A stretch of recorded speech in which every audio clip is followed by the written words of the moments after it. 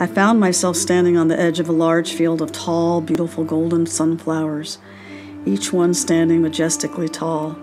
They were intricately different, but yet they looked the same. There was a soft, subtle breeze that made the plants effortlessly sway. As I watched their subtle movement, Jesus appeared between the many rows of green leaves. He reached for my hand and began to lead me through the maze of flowers. As we walked, I saw a small deer gazing. He stopped, he looked up at us, but then he continued to graze. It was obvious he felt quite comfortable us being there. I then saw a small gray rabbit quickly scurry away. As Jesus continued to lead me, there were no words spoken. However, just a short distance ahead, I could see a break in the foliage. And as we stepped into this opening, I could see it was a perfect circle carved out in the middle of this field of beautiful sunflowers. We were surrounded.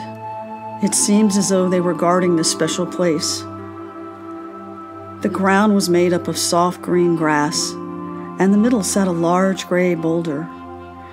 Jesus let go of my hand and walked over and sat down. I stood in front of him with my hands stretched out, palms facing him, and my face towards the sky.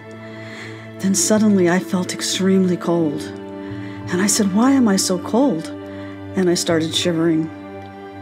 And Jesus walked over to me and placed his hand on the top of my head. I could feel a wave of warmth and an indescribable love that penetrated my head. I closed my eyes, and this incredible warm feeling began to run down my head and into my shoulders, my arms, my hands, my fingers, and then into my chest, my legs, and finally my feet. And it was like nothing I had ever felt. He then moved his hand. I clenched his hand within my hands, palm up.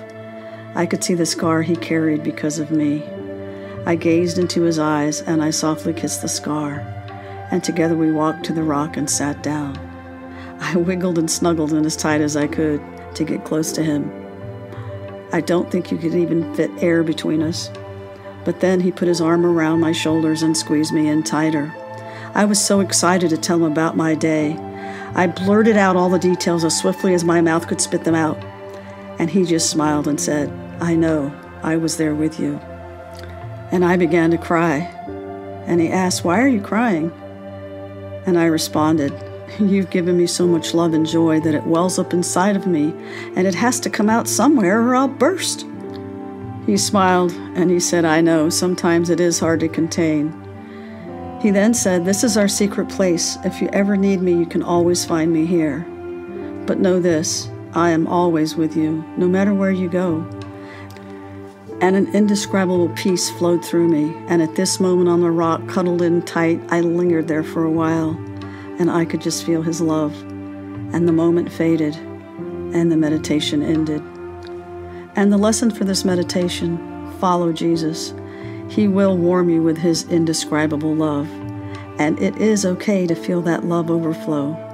Tears are not always from a sad place.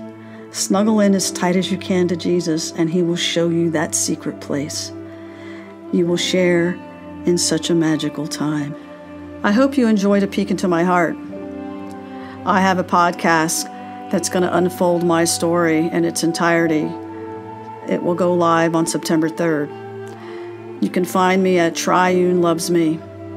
And by the way, he loves you too, so please come. This is Lori signing off. But remember these words: be kind, be loved, and be the amazing you.